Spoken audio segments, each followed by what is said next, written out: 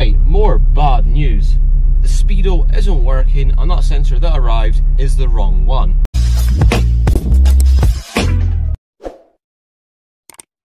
Hello everyone, welcome back to the channel. Now in today's video we need to get the Corsa C20LET kind of finished off because this is all really last minute, so I really did my best to get it ready, so I'll also get it MOT'd as well. So yeah, bit of a task ahead of us. Right, so the plan is we need to basically install the adjustable fuel pressure regulator and then try to adjust the fuel and get the car running better. We install a fan, obviously for the radiator, so we can cool the car anytime we like, because there's no way of doing it originally like the car was before. So yeah, we need to install it via a switch. And also we need to basically strip and clean the front brakes because they've been sitting for a while and yeah, they need a good clean. I'm going to kind of grind off all the rust off it because believe it or not, the front brakes in that car are pretty much brand new. They just need a good clean because they've been sitting for a while. The brakes on the front are actually V6 brakes, so I'm assuming that's off like a Calibra, Cavalier or something like that, but they're good brakes, they'll do the job. So that's basically the plan for today. So let's get started. Right, so first thing we'll probably do is install the adjustable fuel pressure regulator. Now here it is here, it's specifically for a C20LET. Now the only thing I don't like about this design is that you don't know like what kind of fuel pressure you're actually doing. Now the only real way you can actually know your fuel pressure is to get like an external fuel pressure regulator. I can do that, but this is just quicker because I actually have this here. But we'll still be able to get an idea of what we're doing with obviously the AM wideband. So I'm gonna put this on right now. It's really easy. It's only held on by like what, 4 8mm bolts. Take me 2 seconds to change it. So I'll do that off camera, and I'll bring back the camera. We're ready to crack on with the next job.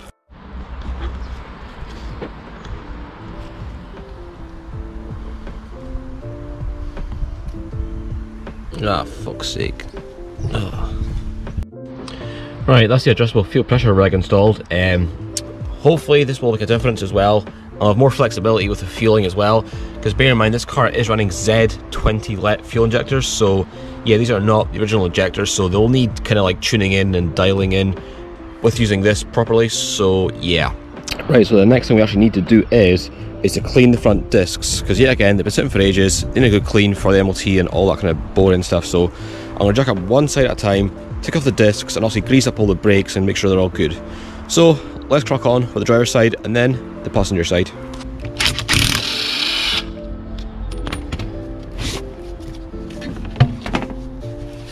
Yeah, like I said, they do need a proper clean, but yeah, they are generally brand new. And what I mean by that is there's like zero wear on it, and the pads have got plenty of meat in them because yeah, they are good brakes, so, and they're drilled in grooves as well. So unless you're gonna clip the caliper off on the carrier, and at least you get a good clean. So let's crack on. Tell you what, you can definitely hear how dry these sliders are. I mean, just listen to the squeak. Yep, they need a good grease up. So let's get this off and get it sorted. Right, so everything's stripped down. Yeah, all these sliders are just completely dry. They need a good clean and a grease up. So everything's stripped down. The car is actually in good condition. There's no measure corrosion on it at all. So all it needs is a quick clean and then get it all back together again and then crack on with the other side.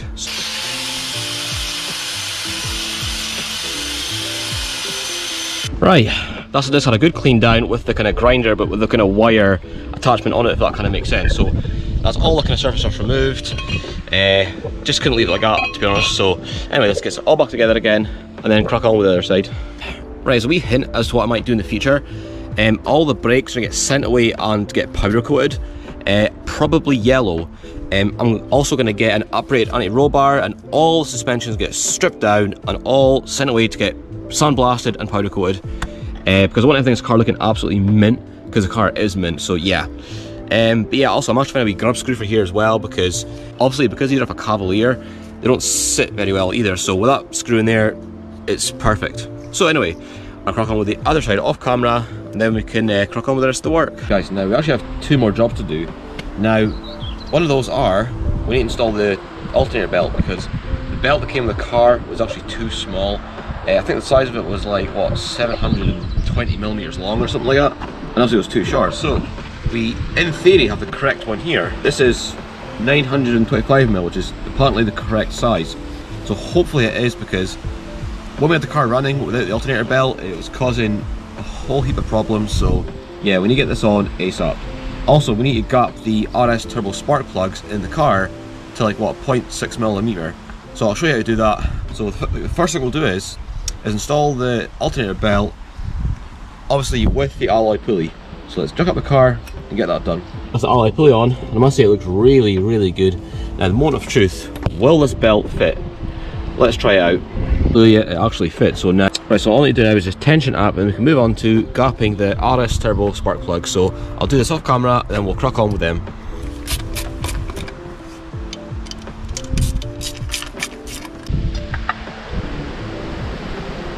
Just pulled out one of the spark plugs. Now the gap is like 0.6mm, it's supposed to be for these RS turbo spark plugs, and I put the feeder gauge in at 0.63mm, or I don't know what, but 0.6 anyway, and the plugs seem to be gapped just fine, so I don't think they really need gapped. So I'm not sure if I'm doing it wrong as per usual or what, but I'll need to look into that. So leave it for now and then we'll carry on with the next jobs. Right, now that the alternator belt is on, I'm actually going to start the car and see if there's going to be any difference to the way the car runs, because obviously with no alternator belt been on, there have been voltage drops and all that kind of nonsense, so fingers crossed this alternator belt has made a difference. So let's start the car and see what happens. Just let the AM gauge do its little cycle thing.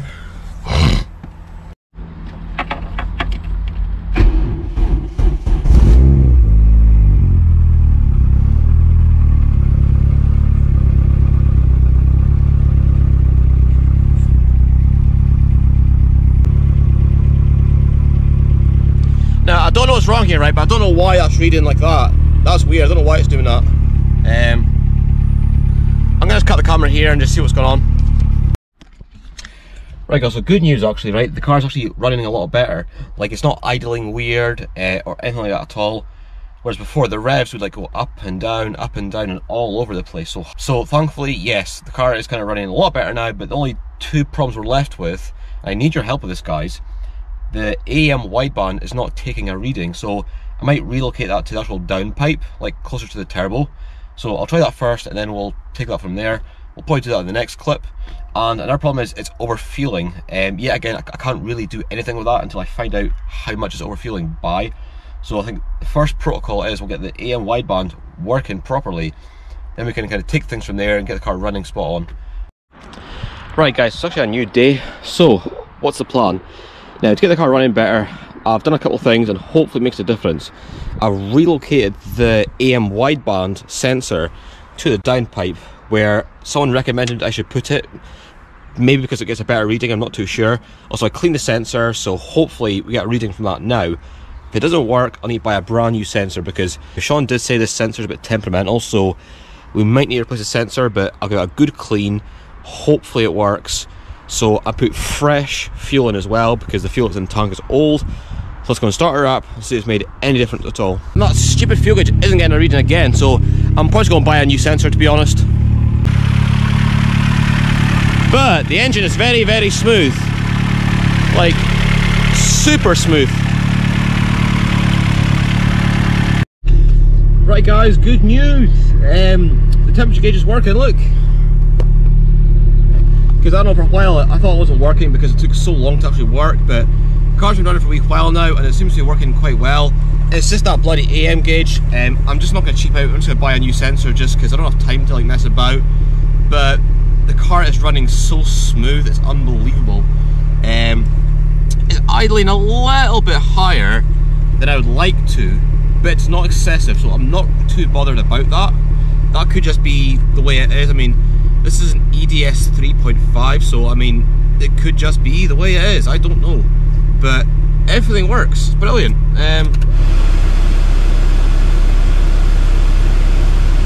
Yeah, really happy.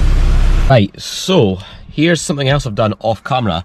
I've installed the fan on a switch. Now the reason I've done that because I was told yes, you can wire it back up to the original kind of like layout, but on Vauxhalls, like, the fan kicks in quite high. I don't want the car to actually overheat or boil over, so I'd much rather have full control. I actually have it on a switch. I can keep the car nice and cool whenever I want. And also I fit an inline fuse just so there's no problem, so I'll show you that now. Right, so here's actually some of the wiring here. Yes, I know I need to tidy it up because I've not long installed it, but yeah, there's the wee kind of inline fuse, just so there's no issues at all, because it's not very advisable to do something like that without a fuse. Obviously the wire goes around there, down there, kind of tucked it down there, as it goes to the fan there. Right, so something else we need to do in the Corsa is change the mileage, because so the mileage on the Speedo is like what, 27,013, which is incorrect because the actual mileage of the car is like 59,000, 59,000 and something. So we need to change it, and I'll show you how to do that. So the first thing you want to do is obviously remove the kind of the Speedo, obviously, and then obviously remove your cover, which is this. If you watch from previous videos of mine, you'll see how to actually completely strip this down to give you an idea. It's only held on by a few clips there and there. Very easy stuff. One thing I want to mention is this process is the same for cable and electronic Speedos. So let's get this removed and I'll show you the rest. Also, once you actually unscrew this, there's a little kind of connector in there, but I'll show you that. So let's crack on. Right, so this is this bit removed now. And as you can see, there's a little connector in there that basically just kind of pushes off. You just get your little kind of screwdriver and like kind of push in there, and that basically removes the clip connector.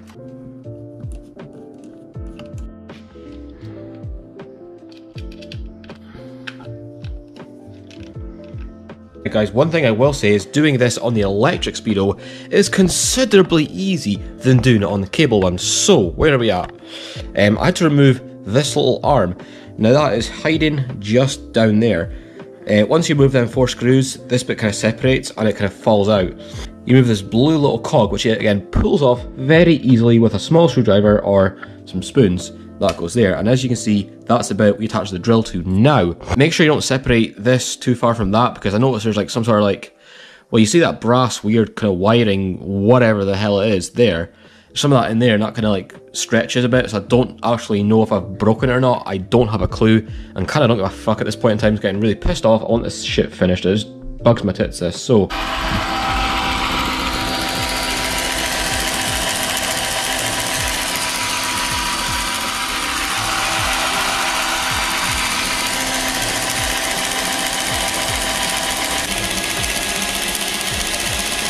one eternity later. right guy, now as you'd expect, it's actually a new day, and it took, so today is Wednesday, so yesterday was Tuesday, and it took literally the whole Tuesday for the mileage to be corrected, and it's done. It's now reading 61,207, which is around about where it needs to be, so that is perfect. That's job done. Now I pray the Speedo works, because there are some complications when doing this, so yeah, I pray that the Speedo still actually works. So yeah, only time will tell really, and I'll let you guys know if it does work or not. So good news, a sensor has come for the AM wideband. So let's get the sensor on, and I pray to God that gauge works. Right, more bad news. The Speedo isn't working, and that sensor that arrived is the wrong one. Well, it says on the website anyway that it's AM compatible, but obviously they were lying because the plug's completely different. And for some bewildered reason, the Speedo just isn't working. I just took it like, I'm not gonna say, but the Speedo isn't working, guys. I'm really fucked off because it took a lot of work to get that mileage corrected, so I don't know what I'm gonna do. Might need to use the Speedo just for the MOT, just to correct the mileage.